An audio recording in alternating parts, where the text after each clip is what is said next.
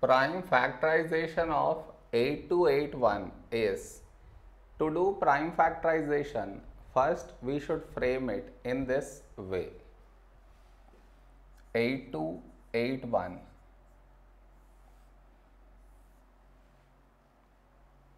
This is your step 1.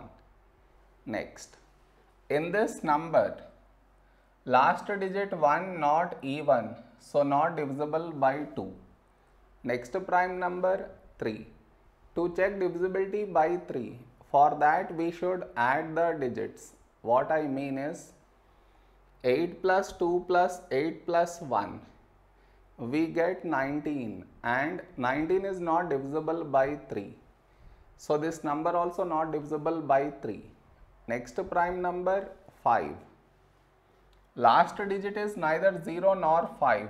So this is not divisible by 5.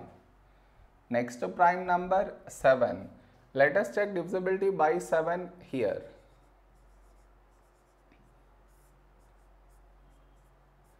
A number close to 8 in 7 table is 7 ones 7.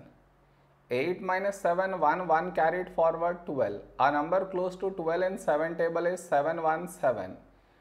12 minus 7, 5 carried forward 58. A number close to 58 in 7 table is 7 8s 56. 58 minus 56, 2 carried forward 21. When do we get 21 in 7 table? 7 3 is 21. No number has been left out, so this is divisible by 7. So 7 here. And here we should write this number 1183. Now for this number we don't need to check divisibility by 2, 3 or 5, as we had already checked before.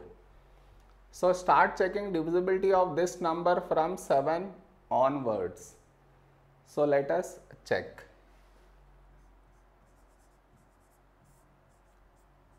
A number close to 11 in 7 table is 7 ones 7. 11 minus 7, 4 carried forward 48. A number close to 48 in 7 table is 7 6 42. 48 minus 42, 6 carried forward 63. When do we get 63 in 7 table? 7 9 63. No number has been left out, so this is divisible by 7. So 7 here.